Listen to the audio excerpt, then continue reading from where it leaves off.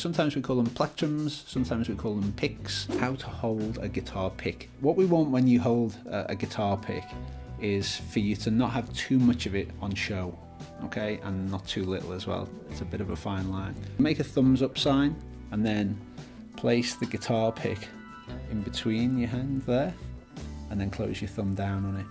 Yeah, can you see that? Now that's about the perfect amount. That's what I recommend all beginners have. If you enjoyed this video, check out the full course. It's pretty good.